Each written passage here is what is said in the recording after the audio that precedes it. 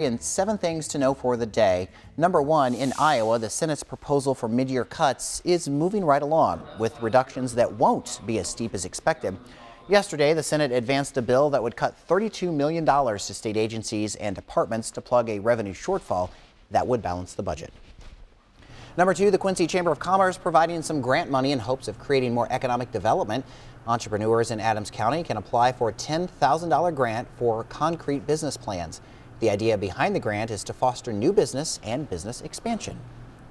Number 3, a new warning from the FDA says the popular herbal supplement kratom may affect the body the same way opioids do.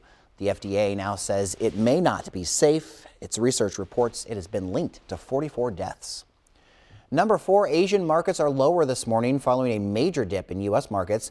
The Dow plummeted more than 1,000 points yesterday into solid correction territory. Number 5, the White House is under scrutiny for what it knew when about ex-aide Rob Porter.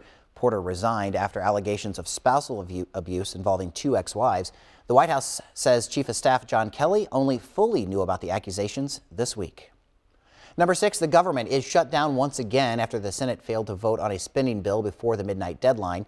Senator Rand Paul held up the vote in order to make his case against spending. Happening just in the last few hours, the Senate did vote to pass. It now moves on to the House.